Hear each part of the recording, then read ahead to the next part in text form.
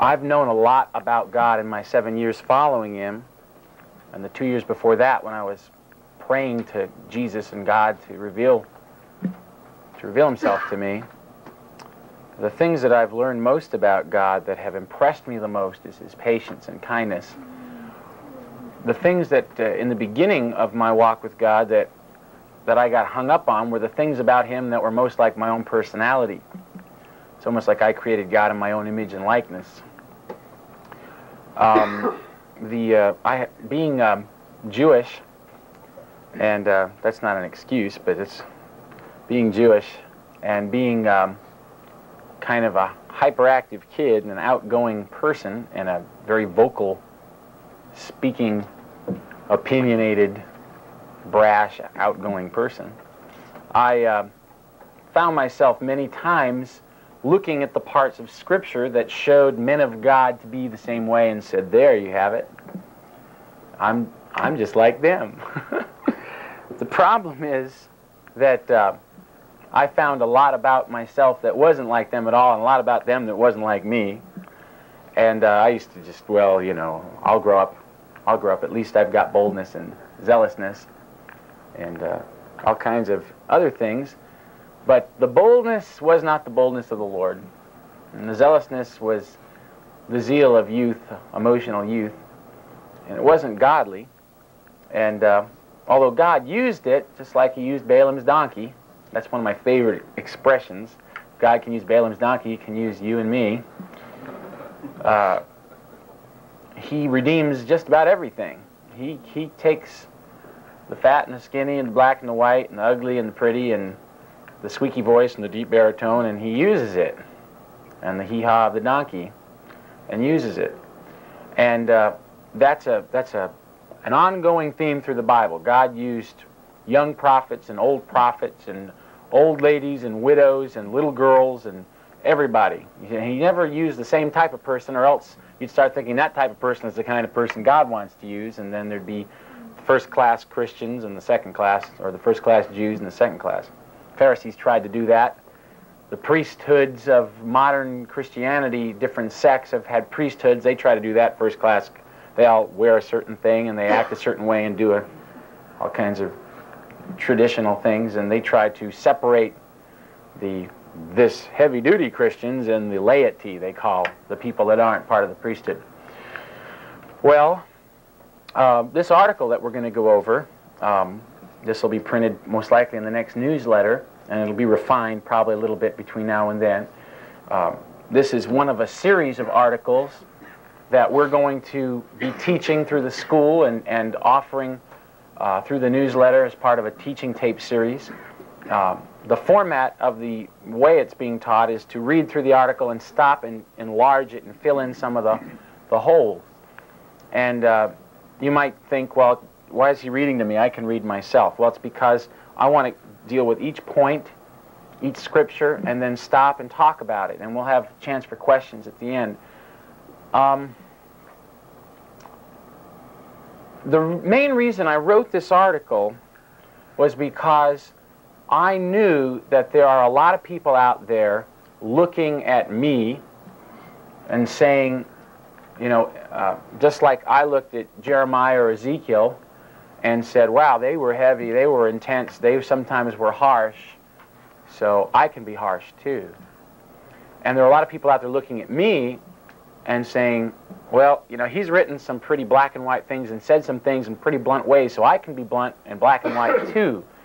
And the main reason I wanted to write this article was not to say, hey, look, you know, what we've done in the past is wrong, so don't read anything we wrote before, but was to say there's a lot more to this, and I've learned a lot more about it in the past year, and I want to give a balancing message to say that, yes, there are times when God would have you yell, but He would have you yell from a gentle, loving spirit. And that's what this whole article is about. The reason I call it For Prophets Only, it's kind of a trick title. On the cover of the newsletter, we're going to have some flaming cartoon character with a sword in one hand and a lightning bolt in the other, you know, and smoke coming out of his mouth. And it's going to say, if you think you're a prophet, see page 22, or whatever page it'll be, and then you'll turn there and it'll say for prophets only. Now that'll make all the prophets want to read it, and all the people that aren't will want to read it out of rebellion.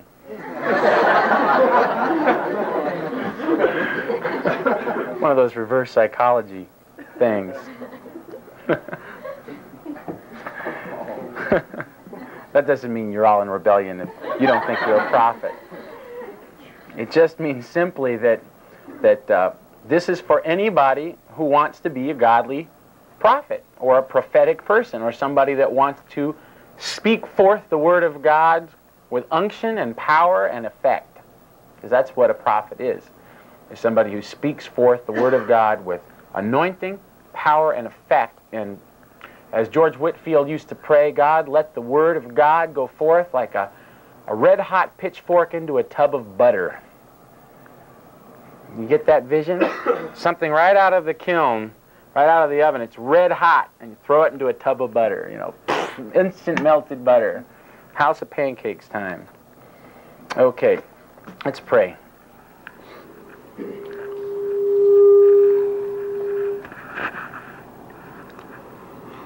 Lord God, it is not with human wisdom that we want to come to your word tonight.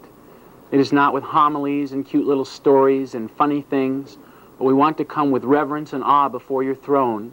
We want to find out more about your heart, your spirit, your ways, and your desires for us as Christians. It's not with cleverness of speech that we want the word to go forth, but with the power of the Holy Ghost. And God, I know there's a lot tonight that's going to be from personal experience, and these are dangerous. This can be dangerous because when we personalize the word too much, God, we can sometimes read our own views into your word, and I don't want to do that tonight. I want to use your work in my life as an example of discipline and correction and softening. And God, that is the most beautiful thing about you in my book, is that you take hard things and make them soft. You take old things and make them new. You take worthless things and make them precious. You take hateful things and make them loving. You take sinful things and clean them off, and though our sins be as scarlet, they become as white as snow. And God, it's our heart tonight to know you better because of how you've worked in a little life like mine, God. And I want to just say now, God, that it's you who is the center of this study, not Keith Green or anybody else. And so, Jesus, as you said, whenever two or more are gathered, you'd be here in the midst of us. Please come, sit with us. Let us sit at your feet and teach us the principles of the kingdom of God. I am but a child in your kingdom, God, and you are the king of the kingdom. And so it's you who we want to teach tonight. It's you who we want to touch us. So we ask this in Jesus' name, according to your word and according to your pleasure. Amen. Amen. Okay, turn in your Bibles to Luke 9:54.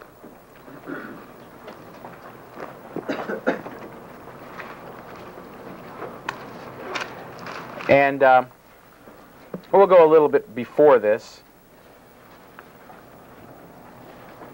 Jesus is on his way to Jerusalem from Galilee.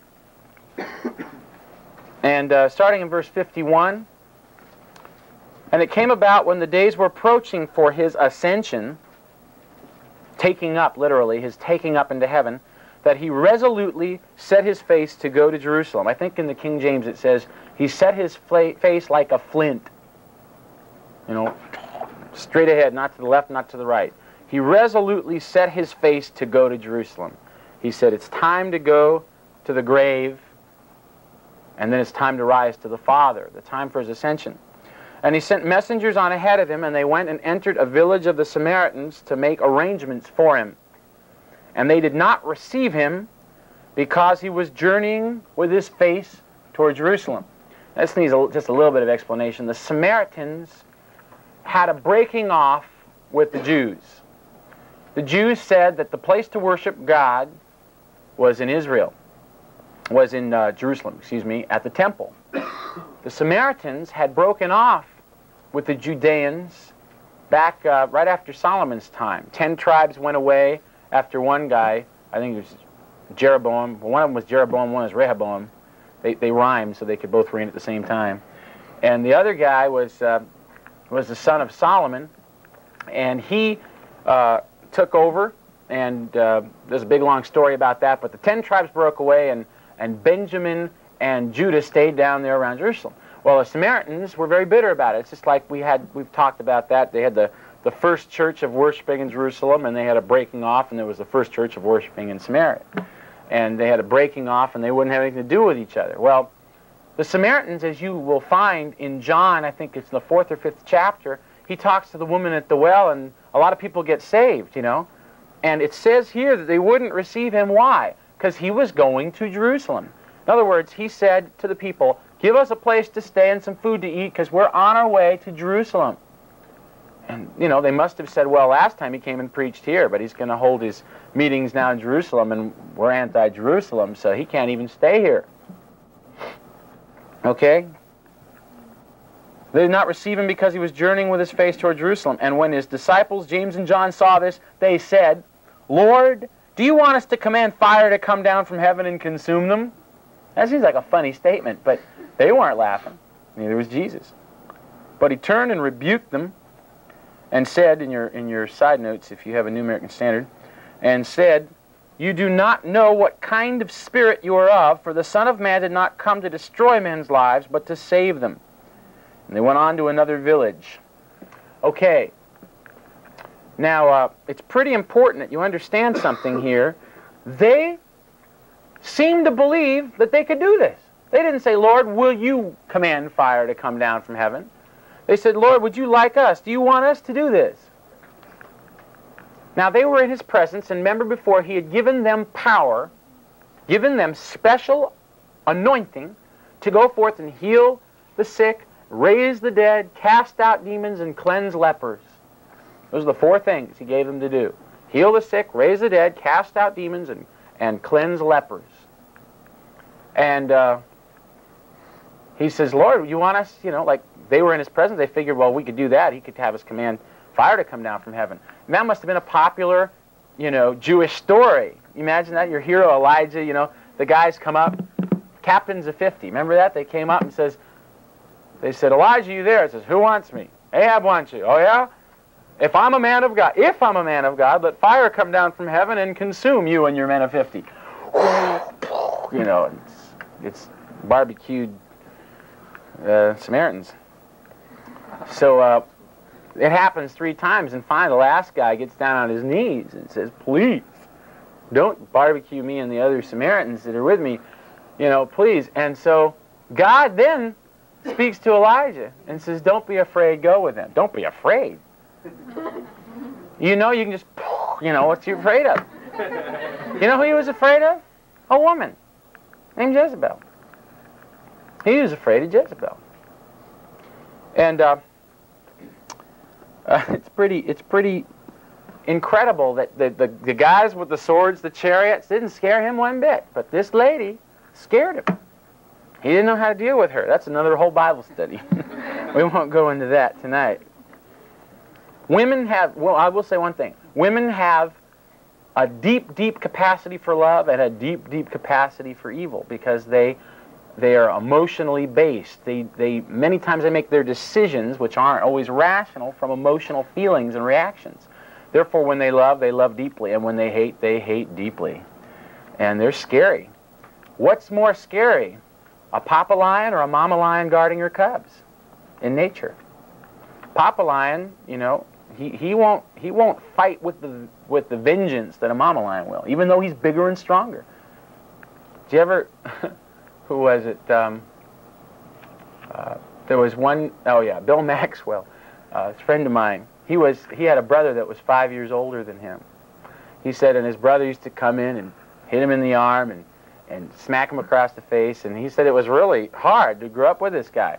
But his brother knew when he got really mad, when Bill got really mad, that he had to run for it. Because Bill said, I just become crazy. I just pick up the sink and throw it at him. I'd do anything, you know. He says, I was small, but when I got mad, I was much bigger than he was. Because he lost his mind, you know. He lost his... Suddenly he didn't see how much bigger his brother was than him. He saw how much madder he was than his brother. And he lost all reason. Well, that's the way it is with these women like Jezebel. They're more dangerous than 50 soldiers coming at the door with machine guns. At least Elijah was more scared of them. Well, anyway, back to this. They weren't laughing, they weren't joking, they were serious, and they believed that Jesus could give them the power to do it, or maybe even that they already have the power to do it. And he rebukes them and says, you don't know what kind of spirit you're of. Now, this is a great message, because these guys had been walking with, this is his last walk. This is Jesus' last walk. It's the last year of his 3-year walk with his disciples. These guys had been through Jesus' ICT training school for 3 years, walking and talking and living and giving and suffering and crying and, hiding and traveling around and walking on water and telling storms to shut up and all kinds of things for 3 years. And apparently, they thought they could get away with this, not only get away with it, but maybe, because they'd heard Jesus really let the Pharisees have it. They'd say, how can you escape the sentence of hell? But Jesus never lifted up a sword or never, started punching people out or anything. He did make a whip once, but it doesn't say he whipped them. He says he made a whip and drove them out. Well, maybe he did whip them. Or maybe he just started swinging it around. I don't know. But who was he whipping? Pharisees, religious hypocrites. That's the ones that really got his goat. Let's go ahead and start reading through this, and then we'll stop and talk about it. James and John got a sharp rebuke from the Lord because they were of a different spirit than the one Jesus was of. Now that's important for you to know. That you don't know what spirit. Jesus didn't say you don't know what kind of a concept you're thinking about. Or he didn't say you don't know what you're suggesting, deed you're suggesting. He says you don't know what spirit you're of. The spirit of the flesh, maybe. The spirit of, now remember what Jesus said? But God said, vengeance is mine, I will repay. And Jesus said, when your enemy wrongs you, turn the other cheek. Somebody rips off your coat, go find him and give him your shirt. Somebody holds a gun to your head and says, walk with me a mile, and go 2 miles. By this you'll heap burning coals upon their head. Jesus says, you don't know what spirit. The Holy Spirit isn't leading you to do that. Okay? He came to love and forgive, but they were all ready to destroy those who opposed them. They forgot Jesus' injunction to love their enemies. They were ready to kill theirs. Oh, what a lesson there is here for those of us who are prone to spiritualize our own bitterness and anger. How many of you have ever thought when somebody wrongs you, God will get them? I've done that. I mean, I have many times, and I've been wronged, These guys shouldn't have turned Jesus. They were wrong for turning Jesus out. Everybody agrees. Jesus would have agreed. And in another place, when Capernaum wouldn't have him, they said, woe unto you, Capernaum, for Nineveh repented at the preaching of Jonah, but somebody greater than Jonah is here. How will you escape the sentence of hell? He says, it's going to be worse for you in the judgment than for Jonah. He says it'll be worse for you than the people of Sodom and Gomorrah. Well, they got roasted royally. But Capernaum. But here, Jesus didn't call down fire. He just opened his mouth. Which is worse? I'd rather have physical fire fall on me than God speak to me like that. I'd rather be burned over 90% of my body and have a chance to heal up or die and go to heaven than have God turn to me and say, it's going to be worse for you in Sodom. Take your pick. Take your pick. Spiritualize our own bitterness and anger. There was another guy who did that. Jonah was another guy. He didn't mind the prophecy part. He wanted to see the roasting part. He wanted to see people shake and bake in Nineveh. He wanted to see the fire. Man, let's see the fireworks, God. And then so God makes a plant grow up by him. And Jonah goes, I like this plant. It's great. It's nice shade overnight. And he doesn't think, what plant grows up overnight, right? Yeah, maybe, he doesn't think maybe it's the Lord. I mean, Jonah's kind of thick skull, Because I'll escape God. I'll buy a ticket to the Mediterranean. I mean, he's just, So, plant grows up overnight, and then the next day, I love that, God appointed a worm. Worm reporting for duty.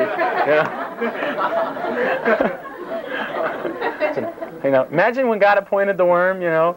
All right, worms, come up. And they all stand up in line, you know. You, go and eat the plant, you know. So he goes and eats the plant. And the plant dies, and Jonah's all bummed out, and he says he wishes he could die. And then he says, oh, God, let me die, you know. I mean, this guy, when God chose prophets, I don't know with this one. So Jonah's all bummed out because the plant isn't there and his air conditioner doesn't work. And then he's waiting around. He says, 40 days. And you know, Jonah's preaching was pretty heavy. It wasn't 40 days and Nineveh will be destroyed unless you repent. He didn't say unless you repent. He didn't even offer a way out. That was Old Testament preaching. He didn't even offer a way out.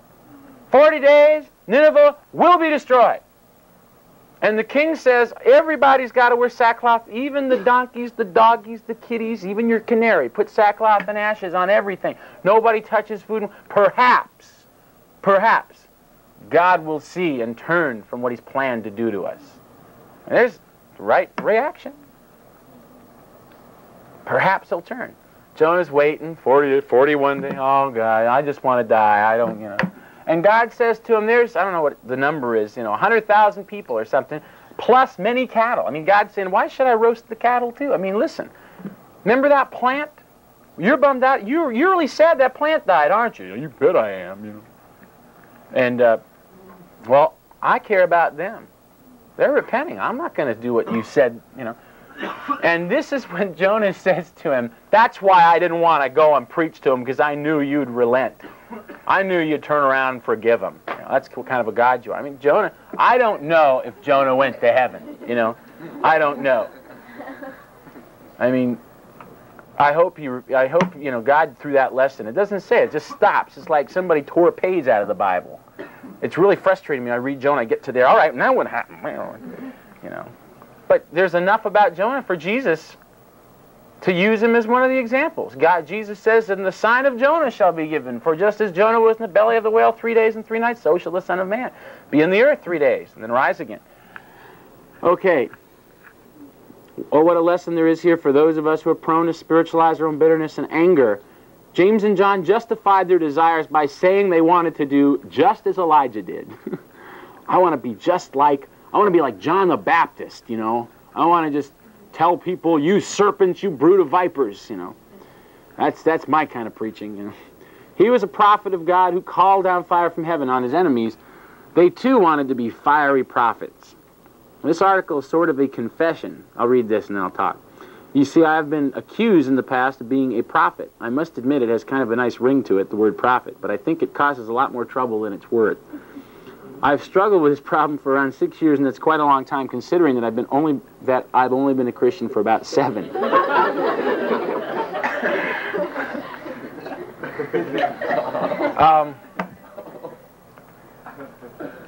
Well, maybe I ought to read the story of how I became a prophet. Okay, let's just go on, and then we'll stop, and I'll talk some more. It all started in a small Bible school that my wife Melody and I went to during our first year as believers. One of the teachers had recently been to a seminar where the speaker had gone through all the aspects of each of the gifts and callings on men and women of God. He had talked about teachers, administrators, and so on. The teacher in our little class that day was very excited about sharing the aspects and characteristics of a prophet to the class. He started reading from his notes from the seminar he'd been to, and he read things like, prophets are very moody. They are often very hard to get along with. They see things in black and white. That's supposed to be black and white. Somebody make a note of that there. Black and white, and might seem to lack compassion. They are often considered rude and brash, but inside they mean very well and only want to share the truth, but they don't seem to mind if they step on people's toes when they do it. While our teacher was reading from these notes, I'm sure he didn't notice the smile spreading across my face from ear to ear. Why, everything he was reading just fit me to a T. I just couldn't believe my ears. At last, I had found my calling. Moody and brash for Jesus. To top all this off, when our teacher was through reading, he turned to the class, pointed his finger at me, and said, "My friends, we have a prophet in our midst." And he sure did. Well, that was it. I was hooked. That's all I needed to hear. It took the Lord about another 5 years to completely deflate my head from the delusions that innocent and well-meaning Bible teacher helped promote in my life. A lot of what he shared was true, but it certainly needed a good deal of warning balance to go with it. That is what I hope to share in this article. Okay. Now I really got to tell you, let me tell you what led up to this class. I'd been in the church, about 6 to 8 months. I've been a Christian maybe 6 to 8 months. And Melody and I went to about 6 Bible studies a week. We went to a Bible study on Monday night, on Tuesday night, Thursday, Friday, and a concert on Saturday, and church on Sunday. So we usually missed one night, and then that night we had people over for dinner and witnessed to them. We were so zealous. We were so blindly on fire. And we were on fire. When we got saved, God saved us. I mean, I don't have any doubt about that. And there were other things going on in the church that were wrong. There were people in the church that were sleeping together that said they were Christians. Famous. I'm talking about gospel singers that if I told you their name, you'd know who they were. They were engaged to be married, and they were sleeping together. And I knew they were sleeping together. And Melody and I, one night, we called them up. You know, her and I, we flipped the coin, and she lost. And she called him up, and trembling on the phone, and they caught him in bed together, and says, you know, the Lord doesn't want you guys to do this, you know, and you know, it's not pleasing to Him. And they go, well, yeah, you know, we know that, but you know, and so they went to the pastor. No, they didn't go to the pastor. I went to the pastor, and I said, you know, this is what we did, you know, we called him up and rebuked them, you know, and I'll never forget his reaction. His reaction was, well, you probably shouldn't have done that. You know, you probably should have done something else. You know, like it was kind of hard. You know, and so I was getting this reputation. You know, and then we went over. We started leading people to the Lord, and we went to this Bible study up in Laurel Canyon. And one of the Bible studies, we found out that some of the guys that were new Christians were still smoking dope, and they were smoking dope and worshiping the Lord. And they were, you know, they'd smoke marijuana, and then they go to Bible studies, and wow, they really feel the presence, you know, and they're all stoned out of their gourds. So, you know, I take them aside and say, you guys can't be dopers and Christians at the same time. This is ridiculous, you know. And so they started like shying away from me. Then when I came in the room, they went out the other side. And then one time we led this girl to the Lord. I mean, she really got saved, and we went over to the house next door where this Bible study was, and they were all Christians. I mean, they really, all these little, you know, young guys had given their hearts to God, but nobody had instructed them that they couldn't do certain things and be Christians. No, you know, there wasn't anybody wise enough around in this circle of people to lay the rules down. The rules that, you know, there's no fornication, and you got to get away from pharmakia, and also. So this girl's sitting. It's summertime. And this girl that we lead to the Lord, she's about 5 hours old in the Lord. She's sitting in a beach chair next to the pool, and the sliding glass door opens up in the house, and out comes this guy stark naked, going, praise the Lord, and jumps into the pool. Skinny dipping for Jesus, yeah. In our born again suits, yeah. And I went over to him and I said, you get out of that pool right now. I mean, like his father or something, you know. And he went inside and told the guy that owned the house, you know, this Keith Green guy, man, he's really a bummer, man. He's really quenching the spirit here, you know. Now, I hadn't sung in the church or nothing. I mean, nobody knew I was a musician or a singer. I laid low. I laid low on that for about 6 months. I didn't want to be known as a singer. I just wanted to be a good Christian. And I laid my music down, and what happened was, you know, I didn't have any respect for being a musician, and all I got was this reputation of being this really hard-nosed, you can't skinny dip, you can't smoke dope, you can't sleep together before you get married, and I kept going to the pastor, these guys are smoking dope, and these guys are doing this, and, you know, they're skinny dipping, and you know, this has got to stop, you know, and this is ridiculous, and the pastor, you know, he'd been a Christian about 15 years, and he was a little more gentle about it. He'd go, well, you know, they're young, and they need to, I don't think what he did was right. You know, I think he was too soft with sin at the time, and he probably would agree at this point. But I didn't have any discernment or balance. I didn't know. I was ready to strangle him for Jesus, you know. I was ready to start chewing on grasshoppers and run around condemning him. So I hadn't been told I was a prophet yet. I was just jumping up and down all over sinners. And I was, I was doing things like at the end of church, I'd say, we're having an all-night prayer meeting at our house tonight, midnight fellowship, come on over. And, 10 people would come over, and we'd just sing and pray all night till the sun came up. We'd watch the sun came up, thank you, Jesus, for the sun, and go to bed. I mean, we didn't have anything. So at our church, they had this little Bible school, and we decided we'd go to Bible school. Well, the problem with Bible school is it started at 8 in the morning. And the first class was Greek. You ever learn Greek at 8 in the morning? Well, about 6 weeks later, the Lord told us to get out of Bible school. Quote unquote, told us. I mean, we didn't stay in there too long. But during the 6 months, the damage that I've told you about was done.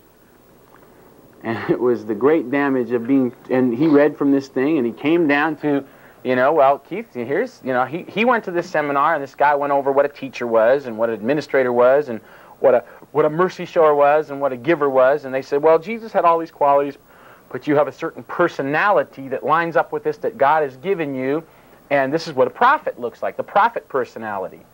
And it's a gift, it's a personality gift that God gives each person. And now, I don't necessarily believe any of that teaching at this point. It's kind of like, I look at it sort of like Christian astrology, I'm a prophet on the cusp of exhorter or something with, server rising and all this stuff. I just want to be a Christian, and we're going to get to that. I really just want to be like Jesus, and I don't care what my personality is. In spite of my personality, I want to be like Jesus. So, people, I got this really heavy, run-down, tar and feather sinner's reputation, and so they told me I was a prophet, and I was a baby Christian. Okay, I'm a okay, what does that mean? So I started studying the prophets, and I'm gonna be like a prophet, and that means that I don't have to be gentle. Boy, people always accuse me of being harsh, and I just say, well, I'm a prophet, so that's all there is to it, So, the main need for this article, next section. Because we at Last Days Ministries have a nationally known ministry, many people show up at our door from all over the country and want to see firsthand what's going on. By the way, those who are listening to this tape, please don't ever just show up. Always write or call and give us about 2 years give us as much notice as possible, because we're crowded and busy and all kinds of other things. Okay, from time to time, though, somebody shows up with a, quote, word from the Lord, unquote. I'm not trying to be sarcastic. We've had some pretty interesting characters show up at the door. We had one guy show up, and when we invited him to eat a meal with us, he said that God had told him not to eat. We asked him how long. He said that he didn't know, but that he wasn't supposed to eat. He told a sad story about how everybody had rejected him. His parents, his church, and every other church he had gone to had rejected him.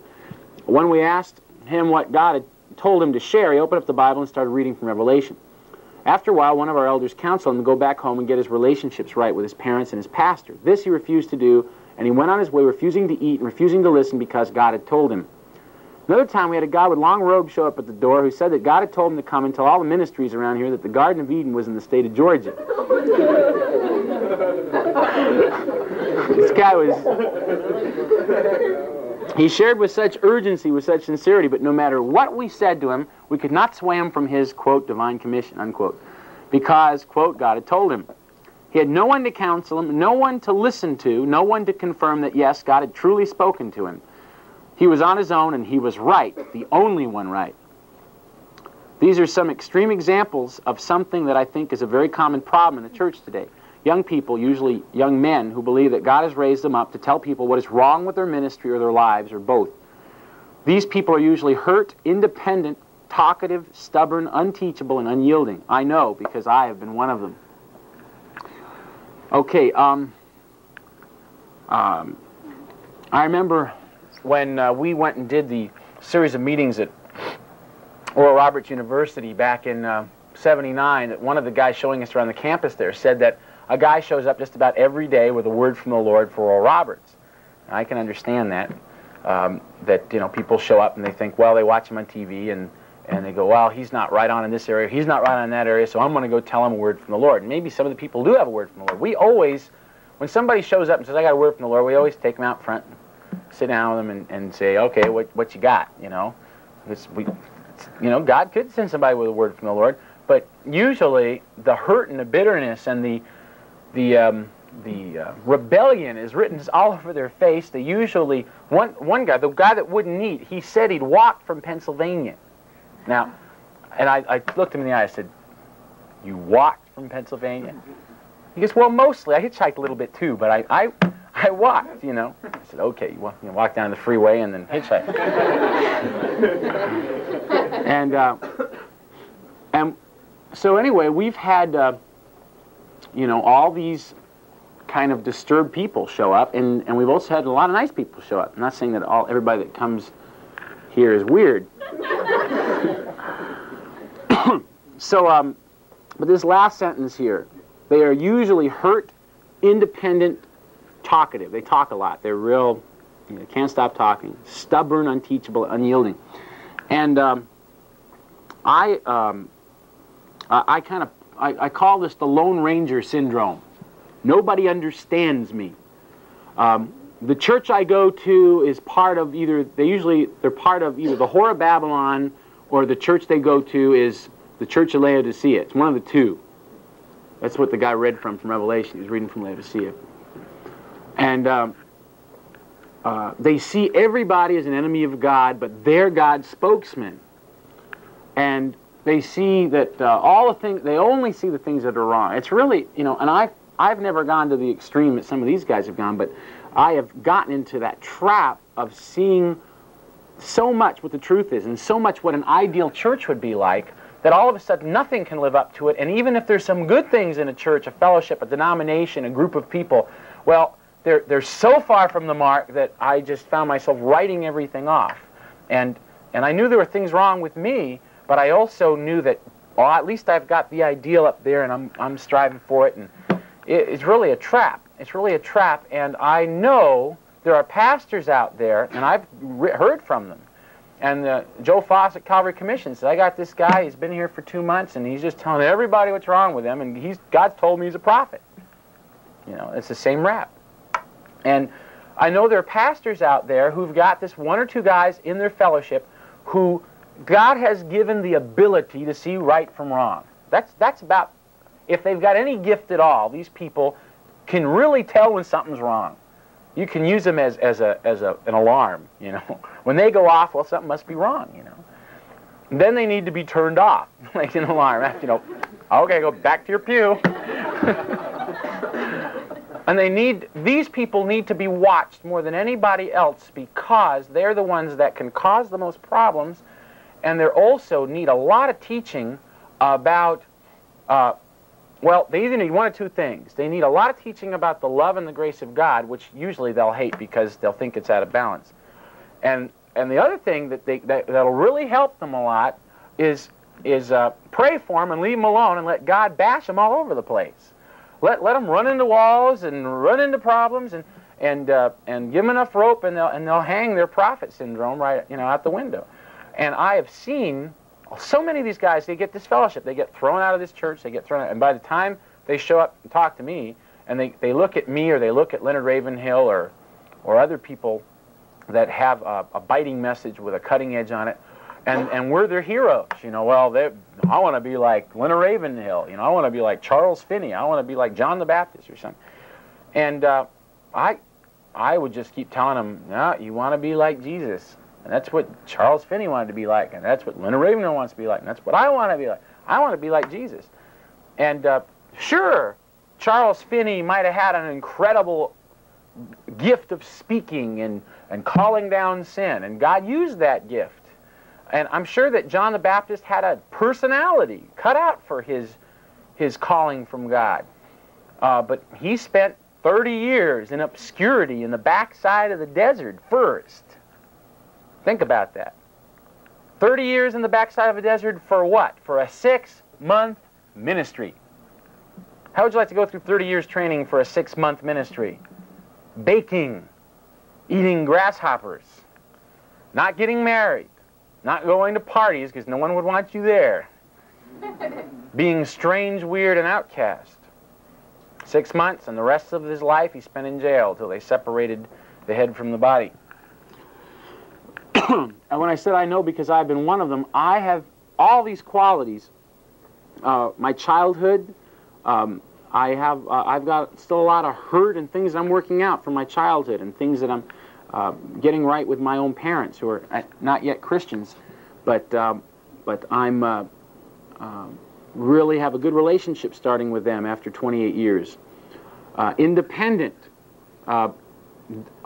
thinking that so many are wrong, and at least I'm in the camp that's right. Talkative. Well, everybody knows about me talking a lot.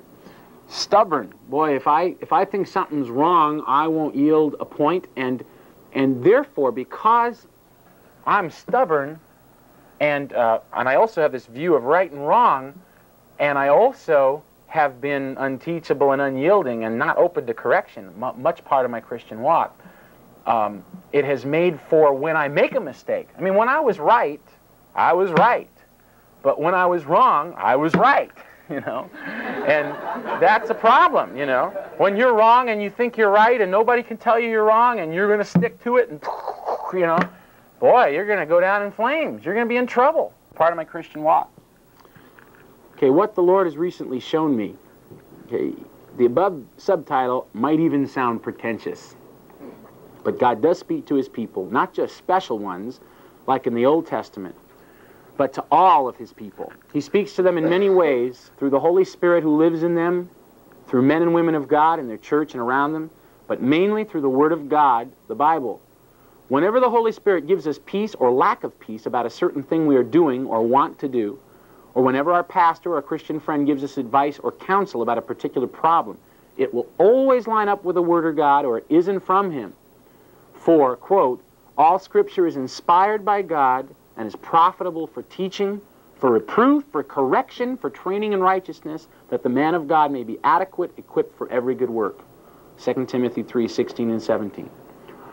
As I was studying his precious word over the past year, it suddenly dawned on me that my whole view of myself and my calling was all backwards. So many people had told me that I was a prophet over the years that I believed they must be right. I saw myself as a spokesman to my generation in the church. Not the spokesman, but one of a number chosen by God to be used to correct and exhort believers to obey God and win this world for Jesus.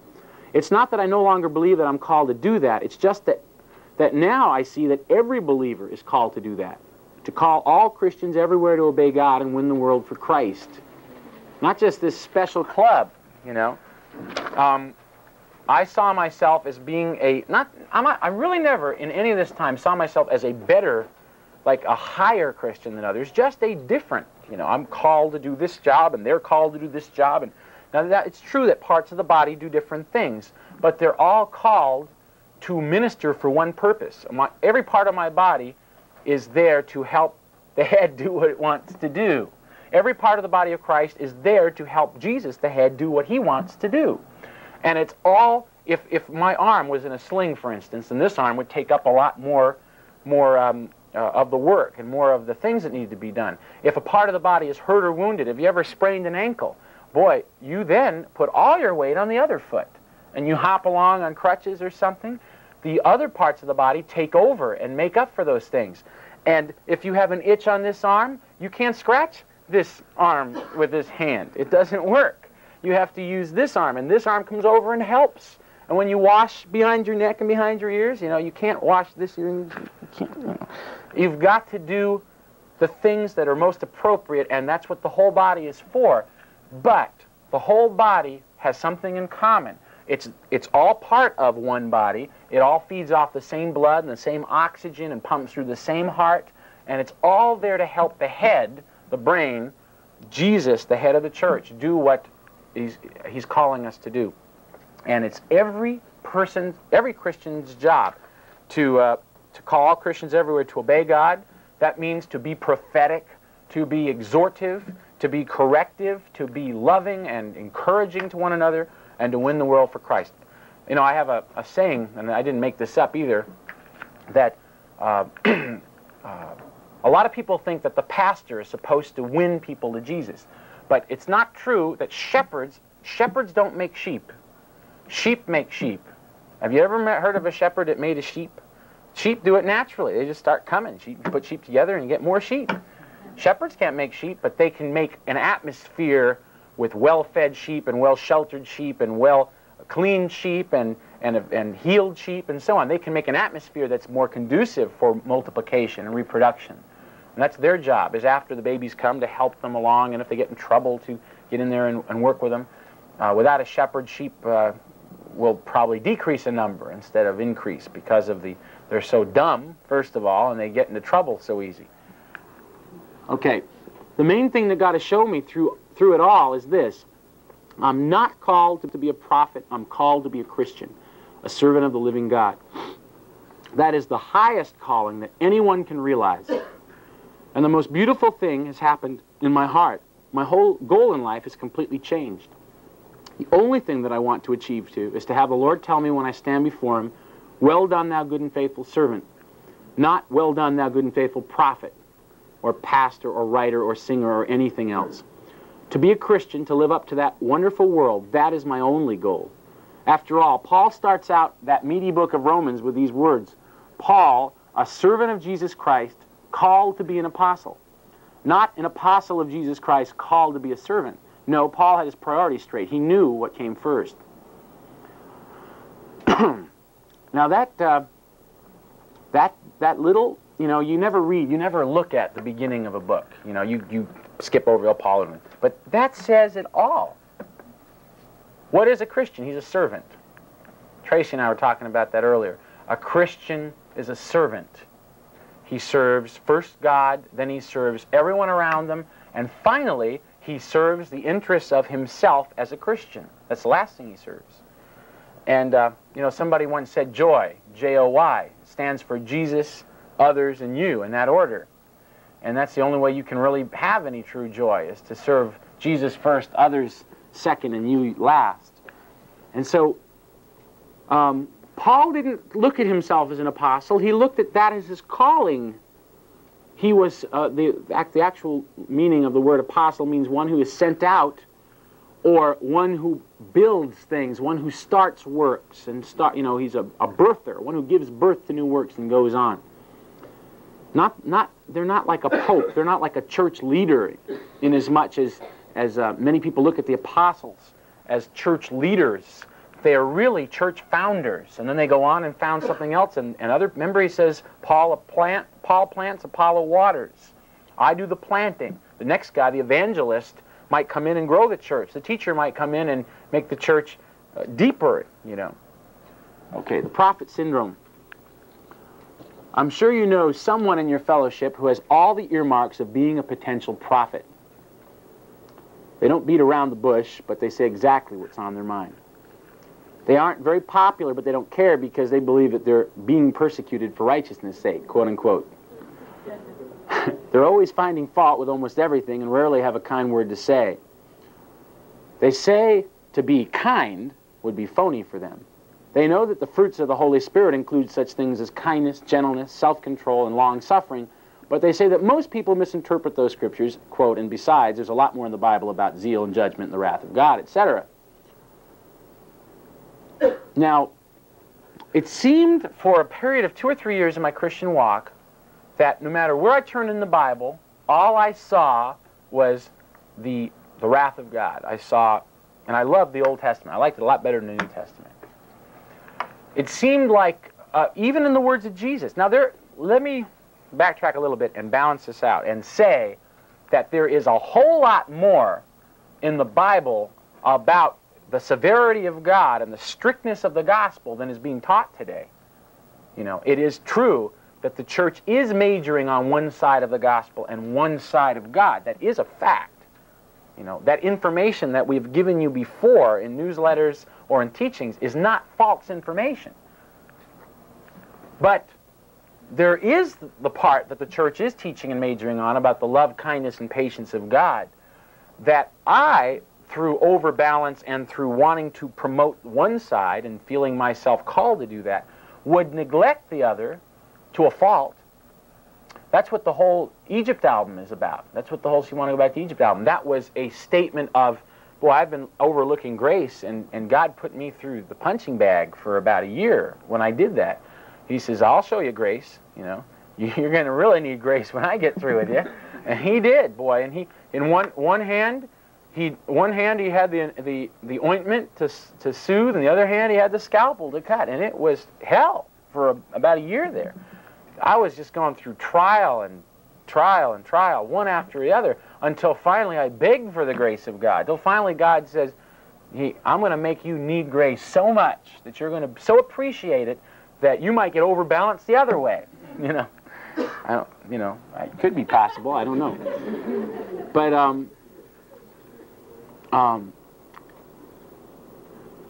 well, we'll get to that in a minute.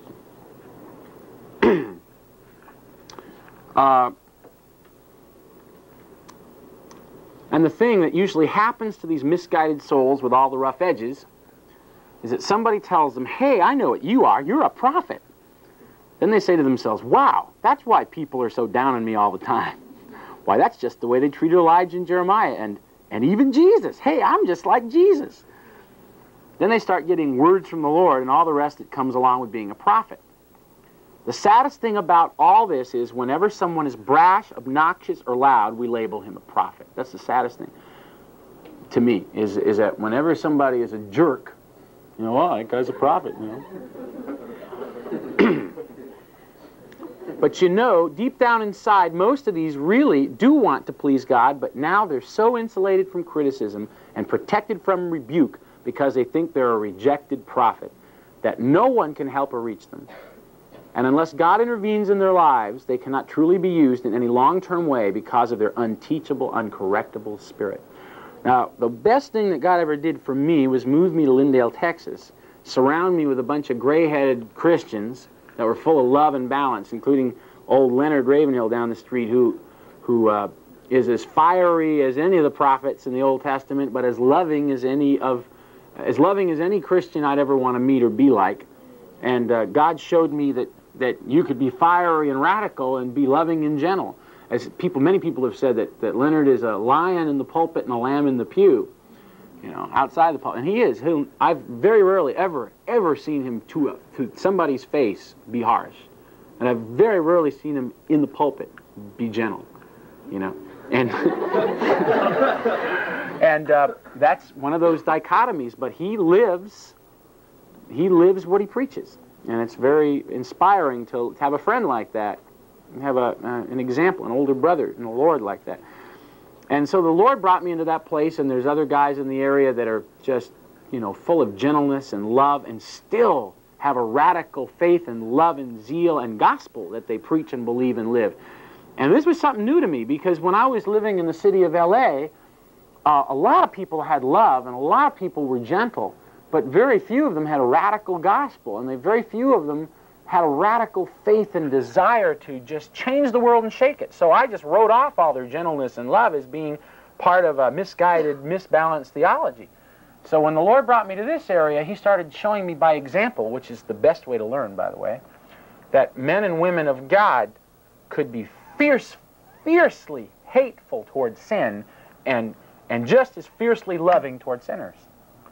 And with the same intensity of the bitterness and hatred towards sin, they would have love and gentleness and passionate patience with sinners. I mean, it's just an incredible thing. And I started seeing that, and it just started breaking me down. I just all of a sudden would go to these people and say, well, gee, you believe like I believe, but you act a lot differently. You know, wow, I really need to act like you, and, you know, that doesn't mean I got to change my beliefs. It means I got to change how I put my beliefs into action. Whew, that was wonderful, and it's taken, I've lived here now 2.5 years, and I've arrived. No. now I'm here. No, I've got a long way to go. I think I'm in junior high with the Lord now. You know, I used to think I was in college, and then I found out I was in 2nd grade. Maybe now I'm in the 6th grade now. Maybe next year I'll find out I was only in the 3rd. It doesn't matter. The older I get in the Lord, and I've heard this a lot, and it's become a cliche, but the older I get in the Lord, the less I realize I know, and the more I realize I've got to learn. And that's a fact. And I've heard that from people who've been 40-year-old Christians serving God. You know, all the pat answers start melting down and just disintegrating before your eyes. There are no such things as pat answers. There are no such things as little sayings that always ring true. Jesus always rings true. The Word of God always does. But even Scripture, when taken with evil motives in the hands of a cult, for instance, becomes a weapon of wickedness. And I want to say here and now that I'm grateful to God in this, that this didn't happen to me, and it's not going to, where it says, you know, they cannot be used in any long-term way. We as a ministry, about a year and a half ago, reached a fork in the road where we could have become one of those little out there tangent dealing with, you know, unimportant theological things and you know, shooting from behind the bushes at the church and everything. And the Lord showed us that, showed me specifically that I was called, it was about a year ago, that I was called to do evangelism. That was an incredible revelation, because you know, it was like freedom from prison for me. You know, I had to go and give the word of the Lord to the church, you know. And then God says, no, you don't have to do that. My calling on your life is to go to the unsaved people and tell them that, you know, Jesus is Lord. Give them the gospel. You're telling everybody what's wrong with the gospel. Now tell them what's right. Tell them the gospel. You know, tell them the right gospel. And it was, you know, it was like freedom from prison. And I had to go back. Now, I hadn't been an evangelist now for 6 years. I hadn't been somebody who'd been leading people to the Lord. I was so busy trying to shake up the church and raise up Christians that were going to be radical for Jesus, which, you know, I'm not being facetious. I mean, there was a lot of good done, but still was not realizing my calling in the Lord. And I had to go back and study the gospel. I mean, I went back to simple books. You know, well, what is the gospel? You know, I mean, it's easy to say what isn't the gospel. Just, you know, look at everything around you that's going on. What isn't the gospel? But what is the gospel? And I had to get so simple. And I just did 14 crusades, and I think on the 14th crusade, I got my message down to a simple gospel. You know, bam, put it in a bullet and shoot it. And it exploded all over the place, and it worked through the Holy Ghost. And I'm still learning how to be an evangelist, because I was misguided all those years that that's not my calling. And again, I'm called to be, I'm a Christian. That's what I want to be. That's what I am, a Christian, a servant of God, called to be an evangelist or a singer or whatever, you know. Okay. Okay, here's something that's really, the last paragraph here, the prophet syndrome. One of the main problems for them is that most of what they see as wrong really is wrong. But they have little love or grace to share the truth with. They just aim their big cannons and boom, they blow their hearers to bits. I did that a lot in concert. But the thing that is so incredible, as I look back, I've been going back through our tracks and rewriting them a little bit, you know, taking out some of the rough edges and the barbs, and, you know, keeping what's from Jesus and taking out a lot of what's from Keith. And there's even a couple I'm just going to take out of print, because God's not calling us, not that they were wrong, but God's not calling us that that's our message right now. Our message, as you will see, as the newsletter's been for the past 7 or 8 issues, and will be, is to strengthen and encourage and build up believers. Not so much to shoot at things that are wrong, but to build up the areas that are right. The lesson comes home. Like I said before, this is sort of a confession. And I'm sincerely sorry if I ever blew you to bits with my lack of love. I really meant well, but I was hindered by the prophet syndrome. Here it is. The idea that my rough edges were a part of my calling from God. I'm not trying to say that what I wrote or preached in the past was wrong. It's just that some of it could have been said a little differently and with a lot more grace. Even so, if the Lord says to speak out on an issue, I'll be glad and ready to do it, but I must do it as a servant, not as a prophet. I must, Ephesians 4:15, speak the truth in love, and always make sure that my words are, quote, seasoned with grace, Colossians 4:6. That is the Christian way. That is Jesus' way. And hallelujah for the freedom that comes with repentance. Oh, how he makes us new, forgiving us and changing us into his glorious image. Well, that's the end of the article. This next part's going to go in a box in the article. And, you know, this thing that you're reading was something that happened to me back in March or April of last year. It was over a year ago. And I wanted to write the article right away, and the Lord would not let me do it, mainly because He wanted me to have a period of time to adjust and live it and walk in it and put out some articles and newsletters that, you know, I mean, we get letters from people going, gee, you know, your newsletter's not as heavy as it used to be, you know. And I have got no apologies for that. It's just that, and I don't want to become like every Christian publication that's ever been. I don't want to just have a kind of a potpourri, a smorgasbord of, you know, this Bible study and this teaching and this issue. And I really do want to keep it as a little bullet that cuts through to the heart and has an edge on it and changes lives. Because if truth doesn't change lives, then it's not worth reading. If what we read, what we say, what we teach, what we live doesn't affect those around us to live more like Jesus, to become more like God, then we're wasting our breath and we're wasting God's time.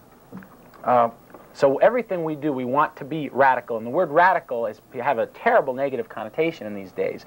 It means, you know, some communist burning down buildings or something, you know. But the word radical in the Bible means unswayable. It means you cannot be torn from your conviction. When you're a radical Christian, you cannot be torn from your conviction that Jesus is Lord and that He must be obeyed and He must be followed with every ounce that's in us.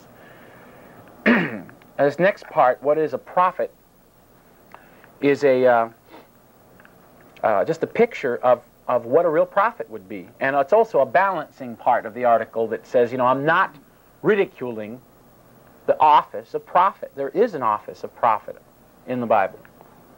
Now, with all this talk about misguided young zealots going around blasting people with truth minus love, I don't want to make the impression that God has not called certain people to fulfill the ministry of a prophet. There are many references in the book of Acts concerning people anointed by God to preach with prophetic urgency.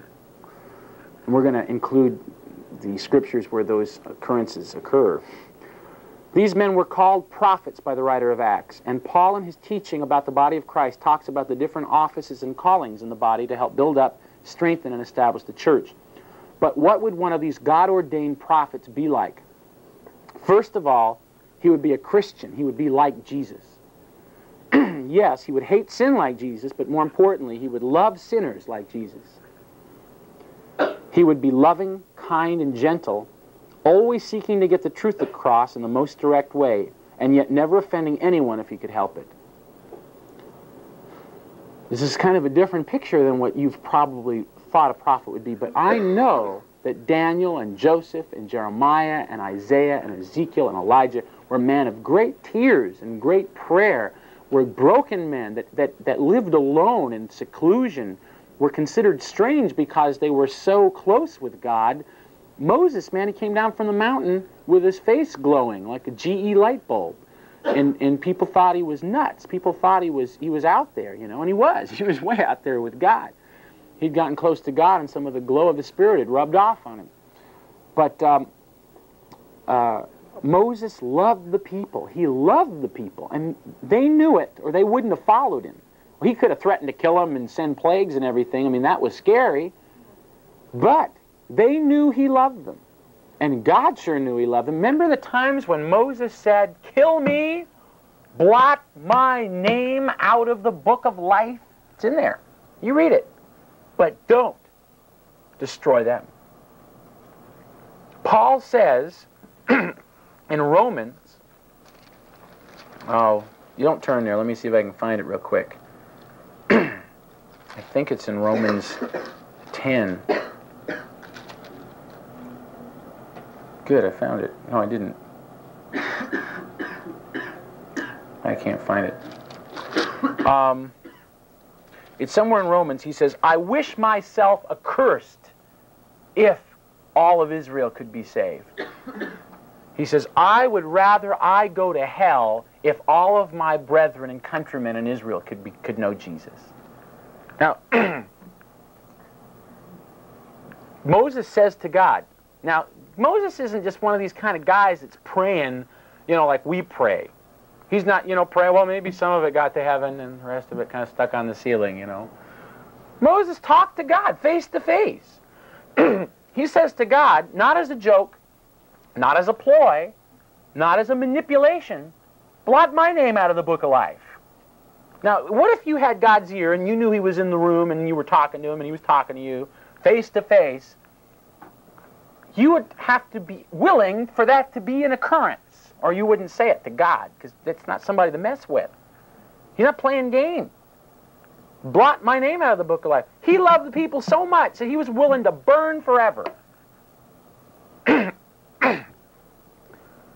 It's not so much that he loved God that much, he also loved the people that much. And he was heavy. I mean, he came down and broke the tablets and made the children of Israel eat the ground up powder from the, you know, I mean, caused all kinds of problems. But the love that these people have is missing in our view of prophets. Let's go on to the next one. The prophet, above all, would be a man of God. He would seek to display all the qualities of love found in 1 Corinthians 13. You want to find out what prophetic love is like? Read 1 Corinthians 13. It used to be my unfavorite chapter in the Bible. It was. Not because I didn't like it. It's because everybody else always used to quote it to me.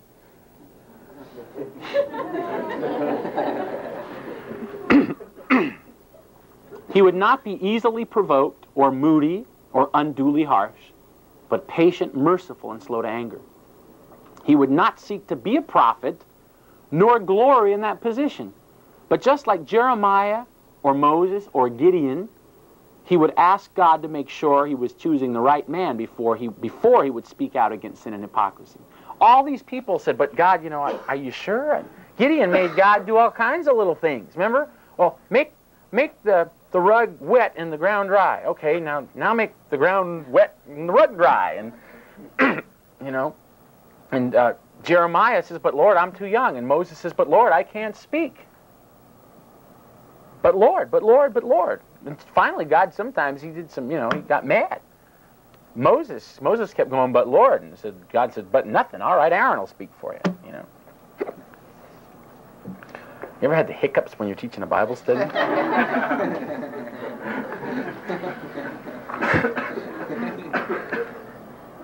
Lastly, he would be a broken man, well acquainted with grief and tears.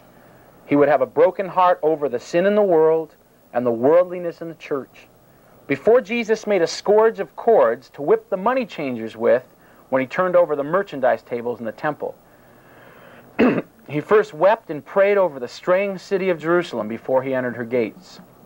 The prophet, like his master Jesus, would weep before he whipped, pray before he spoke out, and walk in dread of being in the wrong spirit.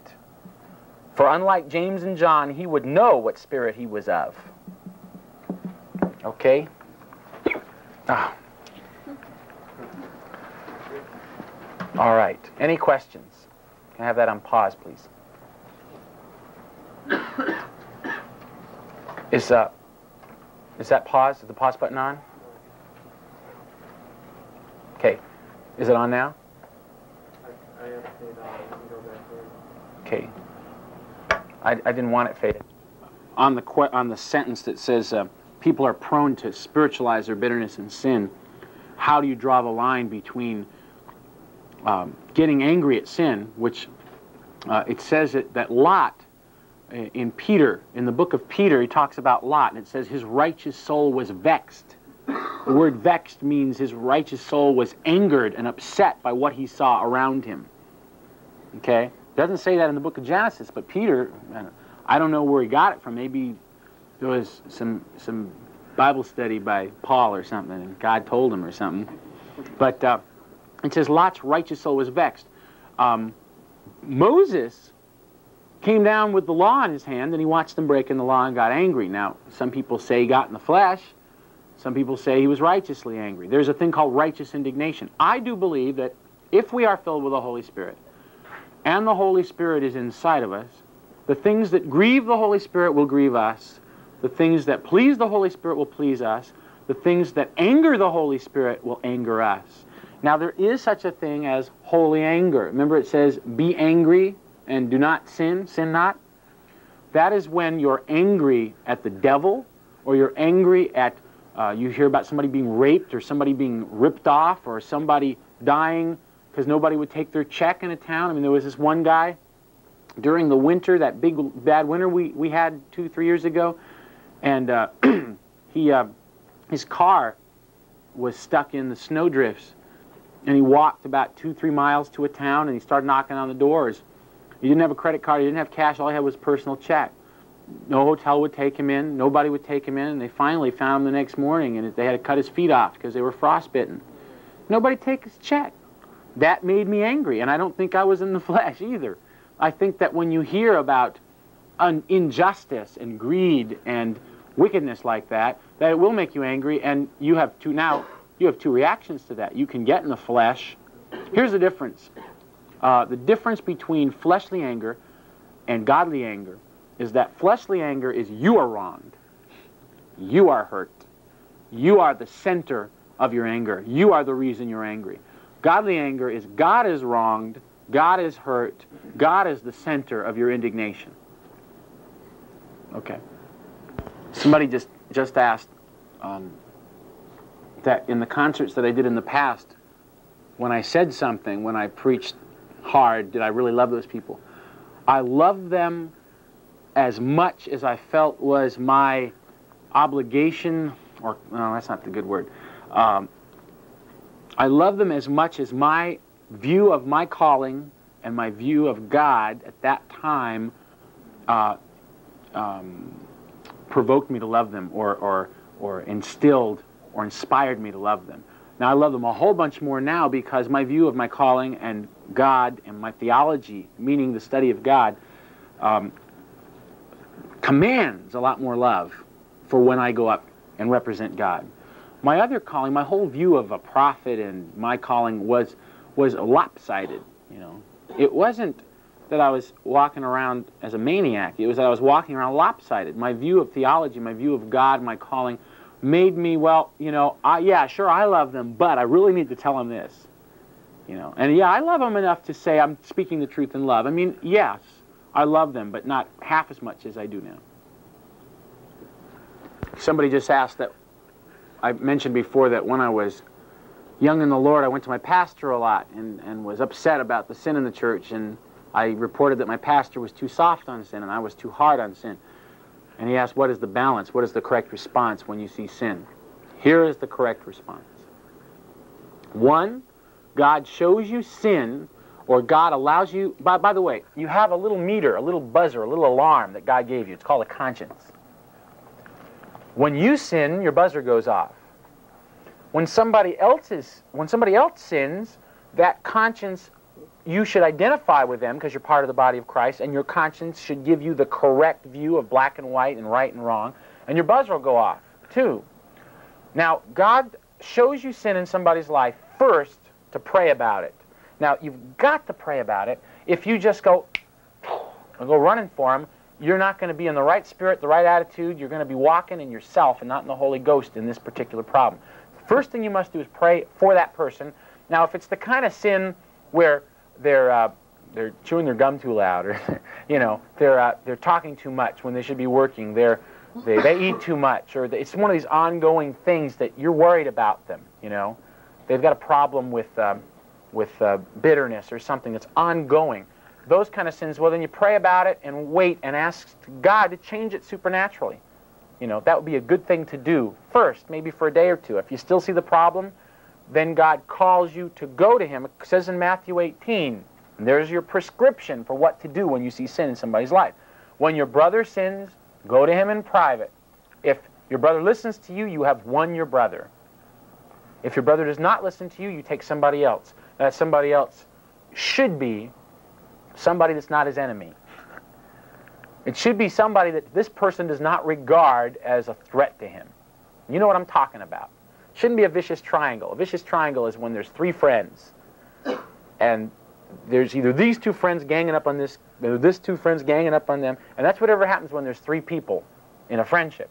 The 2 usually end up ganging up. We have a 3-person leadership in our ministry, and it very rarely happens. I mean, it very rarely happens when it's 2 against 1 or 2 against 1, and it's really a blessing from God. It's always been a fear of mine that would happen, that that one of the elders and I would be against the other, or the two elders would be against me, and it just has very, very rarely happened.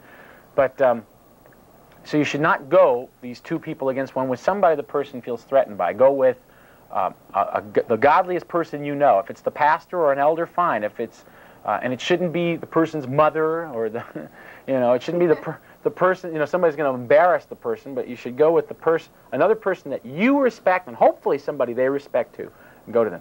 Then, if they don't listen to you, your job, according to the Bible, is to expose the sin in front of the church. That's the heavy one. Expose the sin in front of the church for two reasons. One, that the embarrassment of being exposed openly will force the person to repent. And two, as an example to the whole body of what you should not do. When Ananias and Sapphira were cut to the quick and dropped dead by the Holy Ghost, it's because God always deals with sin, new sin, first sin, in a very strong way. Make a strong example. It was the first time they had somebody giving only half of what they promised to give, and God dealt with it swiftly and severely. And that's as an example to the church. Now, the other kind of sin, where there's somebody fornicating or there's somebody doing real harm to themselves, to somebody else, or to the body, then you need to pray, not to pray whether you should go. You should pray how you should go, get in the right spirit, get armed with your scriptures, and go as quickly as you have the right spirit, and go.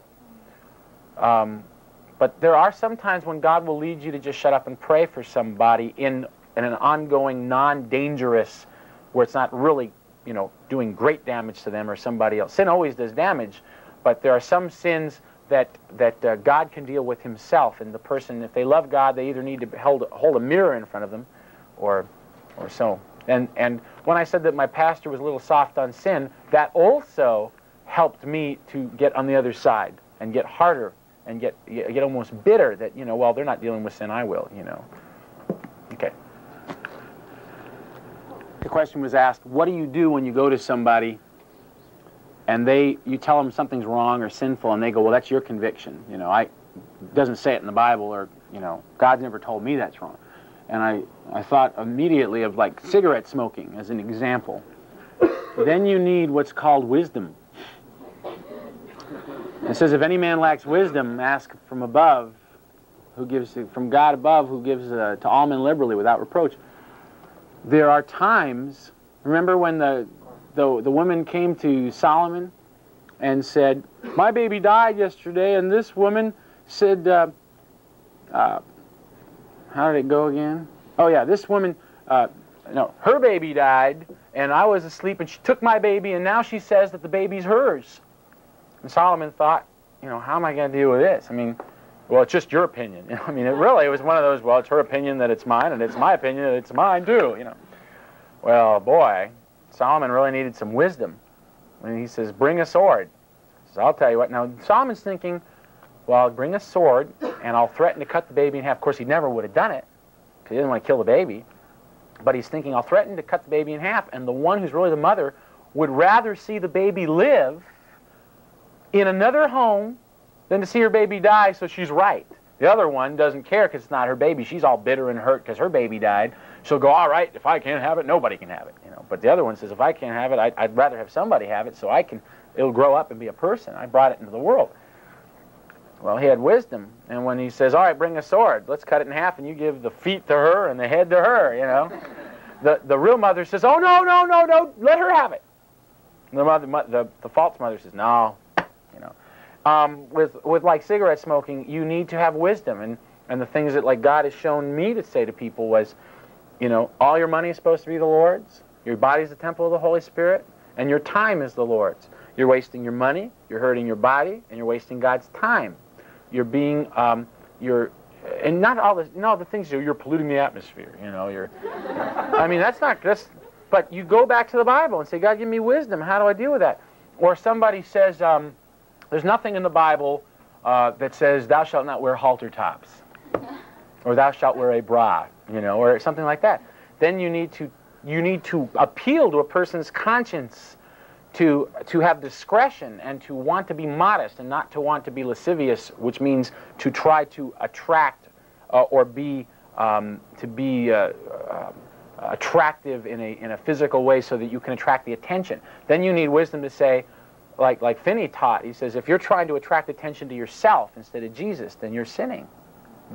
And if you point to their conscience and say, look, think about this. You're trying to draw attention to you, and we're supposed to be like the Holy Spirit drawing attention to Jesus. Let your good let your good works, what does it say? Shine in such a way that they may see your good works. Let your light shine in such a way that they may see your good works and glorify who? Your Father in heaven. You know, there's two ways to do something.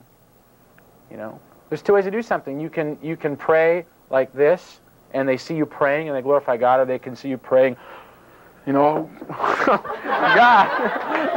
See, pride comes before a fall. But you have to ask God for wisdom on the things that are the black and white, you know, that aren't black and white. Boy, there's going to come a time in the church when the U.S. is going to legalize marijuana, and boy, are we going to have trouble in the church. Because they're going to say, it doesn't say I shouldn't have marijuana. It says don't be drunk with wine. Well, wine, I'm not drinking wine. And have a lot of trouble. Okay. Okay, we're going to close in prayer.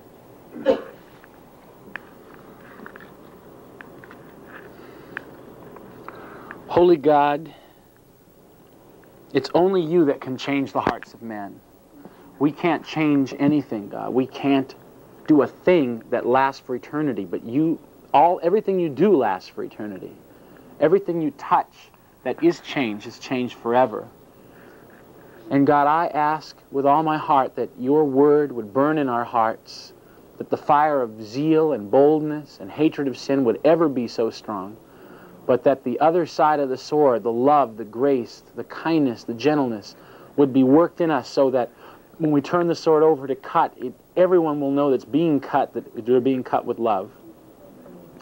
We want to be like Jesus. We want to hear the words, well done, thou good and faithful servant. That is our only goal, our only desire.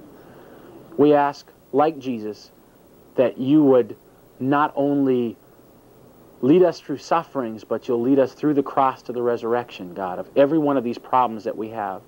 And I know that there's some in this audience tonight, God, that their problem isn't being too bold. It's being too meek, being too timid. That their problem isn't being obnoxious. It's just not saying anything, God. And they need to hear the other side of the message. They need to hear about going forth and opening their mouths and shouting from the housetops. But God, I ask that your word, which is proper in every season, would go forth from this study, from this tape, from the video, from this study, from the tract, from the newsletter, and would minister to those who need this word. And God, I thank you for living in my heart. I thank you for forgiving me, and I thank you that you're there patiently waiting for us to come to our senses. We love you, God. We know that you're the only one that can change us, and we rest in that now in Jesus' name, Lord. Amen.